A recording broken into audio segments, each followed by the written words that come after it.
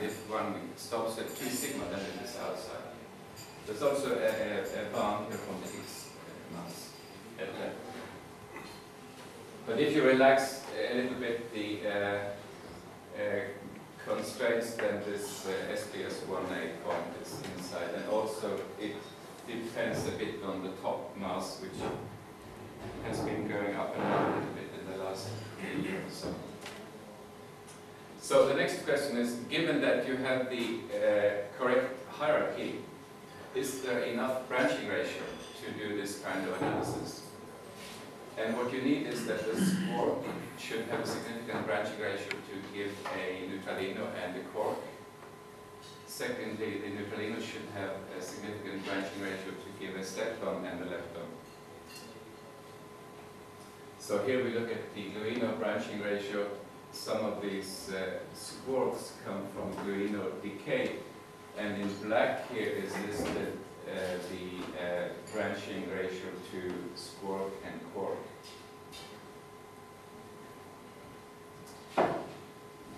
And that is for a different, let me skip that. Here, the left-handed squark branching ratios are given. We're interested in chi2, which is the dark points, and this kind of plot doesn't mean that that at a dark point it goes to a neutralino and a quark. Within a certain area, the amount of black versus yellow gives the ratios between these two channels. And here I have written in the numbers, it's 13% of branching ratio goes into neutralino and quark.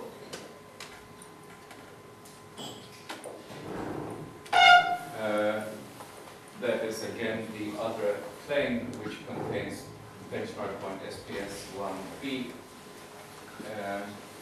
Here is the corresponding right-handed squark, but that does not decay at all into chi2, so that cannot be used. Also, the light quarks, in the case of light quarks, U and D, left and right, are believed to be distinct squarks, but in the case of the heavier flavors like top and bottom, the corresponding squarks mix. So here we have a B1 and that's a corresponding B2. And they also have a significant branching ratio into neutralinos and corresponding squarks. This is B2, the heavier one. And finally, we want the neutralino chi2 to have a significant branching ratio into leptons, and here we have 12 and 5% at 2 points on this SPS1A line.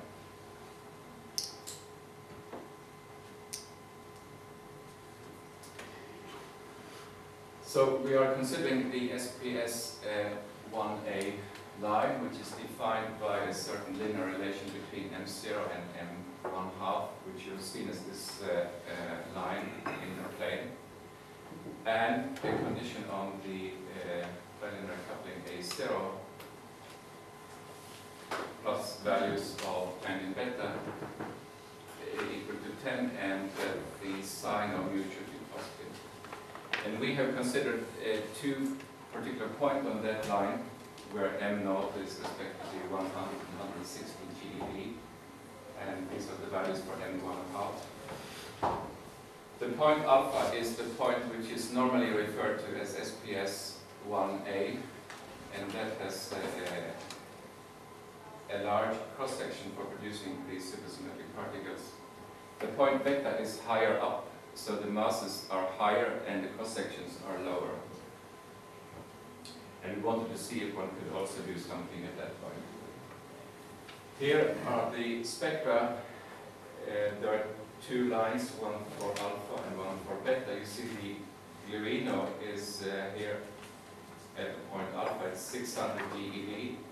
The point beta is 900. The scores are typically for alpha point 540 down to 500. The neutralino is 176, the stepton is 140, and the LSP is 96. This was all at the point alpha. And these masses are determined by integrating the renormalization group equations down from the unification scale according to a certain code. That's how they are defined. So the stop is heavy. Sorry? The stop is heavy. The stop. Where's the stop? It's here. It's comparable to the other scores. It is not one of those particular scenarios with the light stop. Right? Here are masses and widths. In red are those that we have considered, and blue are additional particles plotted now as functions of n1/2. And the width is typically 1% of the mass. And the wiggles here have to do with numerical lack of position in this routine.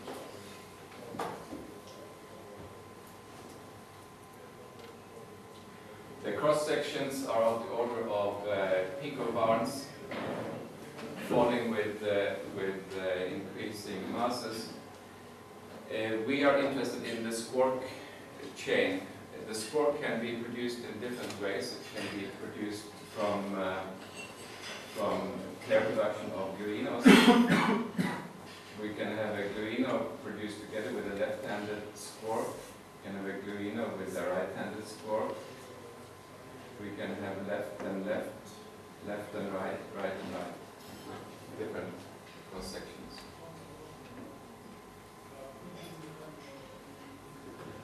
So quantifying the cascade,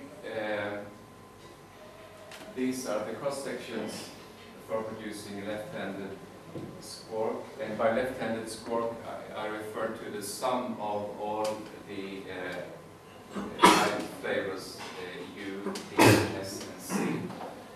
And here are the corresponding values for the E squarks. The branching ratio to chi2 is 12%. Sorry, what I pointed to here are these are the branching ratios for getting a neutrino chi2 from one of these squarks. And this is the branching ratio for getting a stepton from that neutralino. And finally, the stepton decays 100% to a lepton and the LSP. But there's a significant reduction both in rate and in branching ratio when going from this point alpha to delta.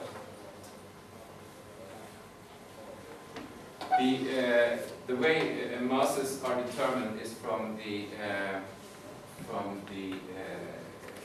kinematics, and here this is illustrated for a simple example, namely the lepton pair.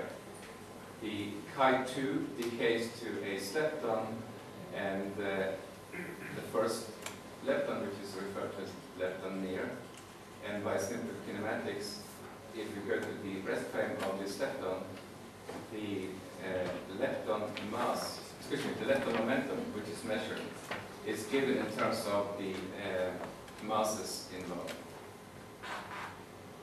In the same way, when the stepton decays to the LSP and the second lepton, again the momentum of that lepton is given in terms of a ratio involving the masses of the stepton and the LSP. So combining those two momenta, the maximum would be when they're back-to-back in the stepton breast frame.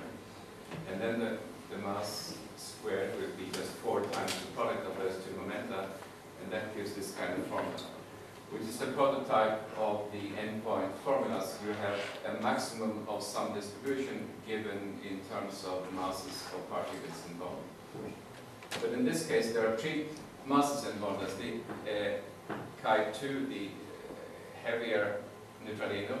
There's the Chi1, the lightest neutralino, and there's this lepton. So there are three masses which are unknown and one kinematical endpoint. So we need more such formulas to solve for the masses. By adding this quark, we can form more invariants. There's the quark lepton-lepton mass, the quark lepton near, quark lepton far, and the dilepton. So then we have four invariants and four masses to determine. But it's not quite as simple as that, because the two leptons cannot be distinguished. We don't know which is the lepton near and which is the lepton far. But for each event, one can separate them into a low and a high mass from the two leptons. This is well defined, and each of those will have maxima. The second complication is that for some of the invariants there will be multiple cases. The endpoint formula will depend on the mass ratio. In the case of the dilepton mass, it was unique and simple. But in general, there will be different formulas depending on the mass ratios. The third complication is that there are multiple quark masses. We saw that the B quarks have different masses from the U and L quarks, and even the U and L quarks have different masses. And the fourth complication is that the endpoints are not always linearly independent. But these mass extrema can be worked out. Here are formulas. This was the dilepton mass I showed explicitly how that is determined. In the case of the quark lepton-lepton mass, the maxima are given by four different expressions depending on the mass ratios of adjacent superparticles.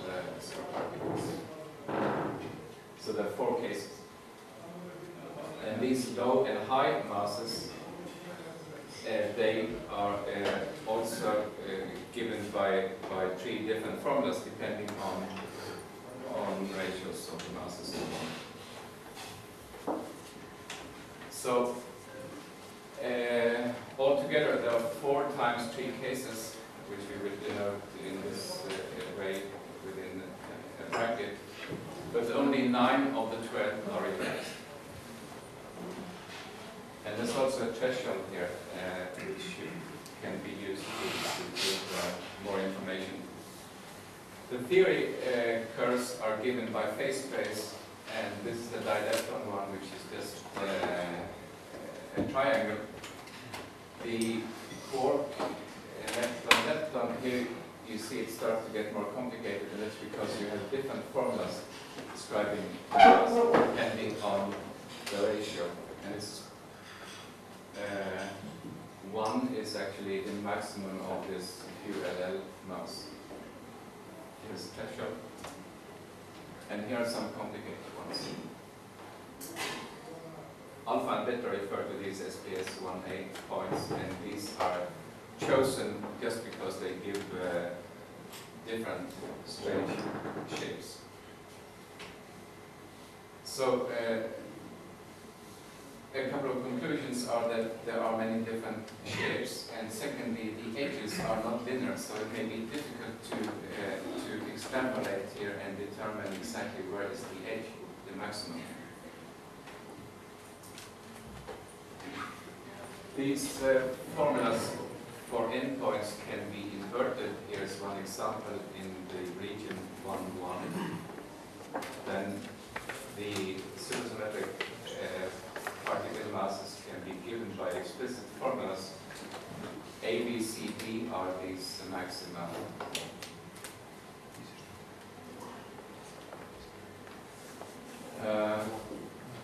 If we have have 4 endpoints and 4 masses, and if the situation is linear, which is not always the case, then it's a unique solution. But we may use more endpoints, then the system will be over-constrained. They will come with uncertainties, and in practice one would do a fit, but these inversion formulas would then be used to start the fit. But because the formulas are composite, as you saw from these strange shapes, there will be multiple solutions. So to study what precision one can get, we did an LHC simulation using these Monte Carlo programs, and the simulation, this is a Monte Carlo program. This defines the low energy model from the high energy parameters, and this is the simulation of the Atlas detector. Use some cuts which are designed to remove the standard model background. There is a little bit left, but that's mostly TP bar. And here you see the dielectron mass. In black is what comes out of this simulation. In blue is the theory curve from the signal chain. And the 2 leptons which descend from a neutralino must have the same flavor. It cannot be 1 muon and 1 electron. They have to be either 2 muons or 2 electrons or 2 taus. But there are also other supersymmetric decay chains which can lead to 2 leptons of the same flavor, and those can be removed by simply subtracting the different flavor contribution, because other backgrounds will be equally distributed between same flavor and different flavors, so they can be subtracted, and that's how we get from this initial same flavor distribution in red down to the black one, which is same flavor minus different flavor. And you see the standard model background is very low. There's a peak here for the set 0. Here is the other point on that SPS 1A line. The data are not as good, but still you can see some correspondence between the black data points here and the blue theory curve. The QLL distribution, again, there's some reasonable agreement up here near the edge. Here in red is shown a fit to the edge from which the maximum is determined. And this triangle shape from the dielectron distribution is very even in the beta point. But when it gets a bit more complicated, like quark lepton, and some of these others, the precision goes down, and that is to some extent due to various backgrounds. But here are some numbers for the edge values. Dielectron mass, quark lepton, QL low, QL high, etc. These are nominal values, and those are values obtained from fitting to Monte Carlo data. And you see the agreement is quite good for some of them, but then there are others which we did not succeed in determining. There's also an uncertainty on these values from not knowing the energy scale precisely. The energy for a quark jet is, I think it's 1%, which is the number we used. 1% uncertainty. But the total uncertainty is actually dominated by the statistical one. I mentioned briefly one complication due to multiple squark masses. Here you see the 2 B squarks, have different masses, different by 25, 30, 35 GeV. In the case of the UL and DL, difference is maybe 5 GeV. But that is the kind of precision which we hope to achieve. So this can in some cases be a problem. Because there are two masses, there will be two endpoints, but the higher one will also come with a lower rate because the cross-section is lower. So it tends to get blurred into the background. So having seen that one can determine these endpoints with some precision, we did a simulation of 10,000 ATLAS experiments and focused on the statistical uncertainty. We assumed that the nominal value would be reproduced and just focused on. How long does it take to get 10,000 experiments? Depends on the computer resource, maybe a few days, maybe a week. What does it mean in real? Okay, what it means is that you define one experiment to be a certain number of events, and you have a velocity, you have a cross-section, then you get that number of events. And simulating 10,000 experiments means that you simulate them 10,000 times that number of events, which is definition of an experiment. So we take these endpoints to be given by the nominal value plus a uncertainty from statistical fluctuations and an uncertainty from not knowing the scale, and then construct something like a chi-squared function which is minimized, and where the theory value to be compared with the experimental value is a function of the masses we want to determine. And here are results for this delta sigma, that chi-squared function less than 1. In green is the nominal value.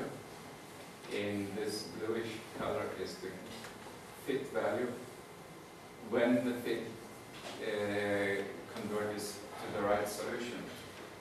In red is a false fit, which sometimes appears because of the fact that these mass formulas and their inversions are not analytic. They have this composite structure. Okay, I don't think I want to go into that. But there is a certain probability of finding more than one minimum, and in this case it's the 1 minimum which is the correct one. But you see with delta sigma equal to 1, there's a 17% chance of finding a wrong minimum.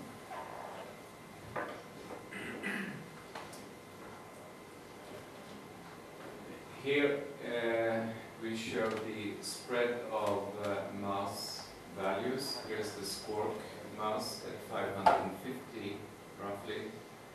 The B squark is somewhat lower. The neutralino chi2, the Slepton and the LSP. And in green are shown the results of false solutions. They are shifted a bit to the left, and they are smaller, indicating lower probability. And the red peaks show mass differences. They are determined with a much higher precision. And that's the corresponding thing for the beta point.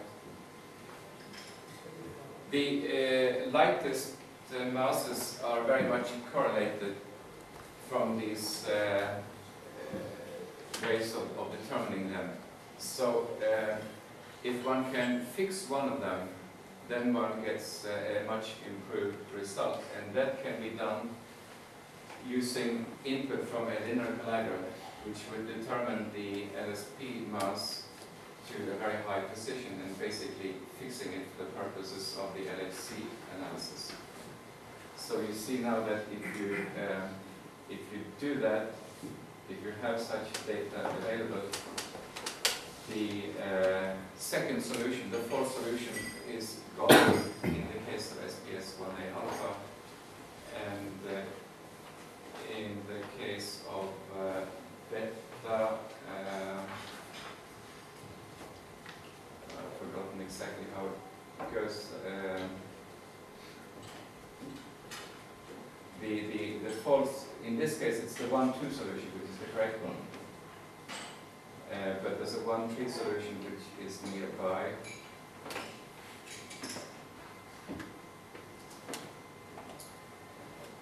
One can also extend this to include the Glorino.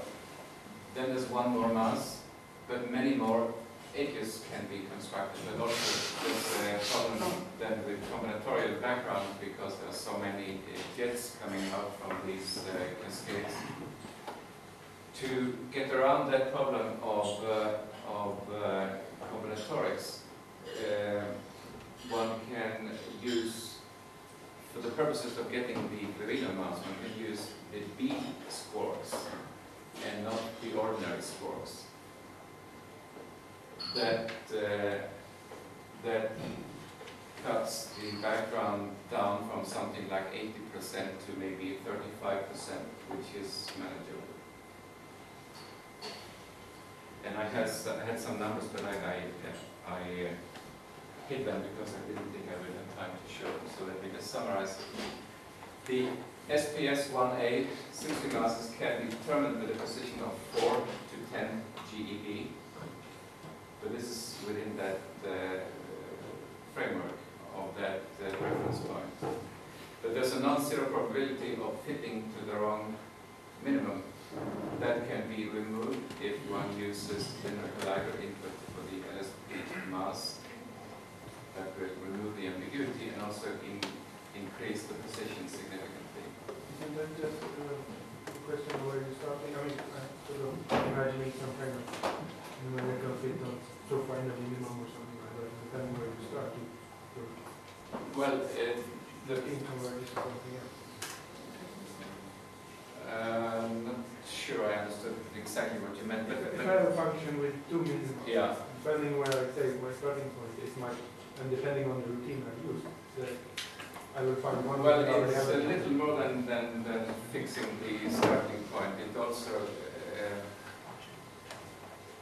from the LHC data now, you get quite good precision on these differences between masses, but you don't get the overall scale with the same precision, which is seen fairly explicitly from these inversion formulas. But when you use the LSP input, you can actually fix the LSP mass, and then you sort of fixes the whole scheme. So it's a bit more than just starting the right place. We believe this could still be improved if one could understand better the backgrounds. And by the way, the main background is from supersymmetry, not from the standard model. And also better understanding of the fitting is believed to be very difficult. And the final remark is that there is some more recent work now on describing the actual mass distributions, not only the maxima, and that is believed to also lead to a better precision in this determination. Okay, thank you.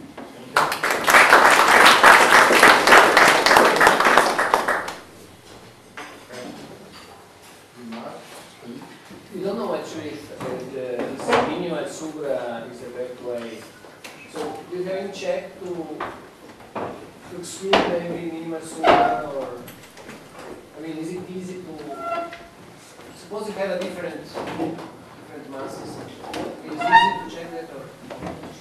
Well, you wouldn't suppose you determine. Well, the scenario may be such that this kind of analysis doesn't apply at all. Yeah. But assume now that the analysis applies and you get some masses for M0 and well, the next question is will M0 and M1.5 be concepts which you would use then in the scenario you would know. And that you will probably see when you try to extrapolate from the masses you obtain. You will see that it's not consistent. So we'll know very soon once you find something. I think there's a good chance if one finds something, one would know soon whether it has to do with supra or something very different.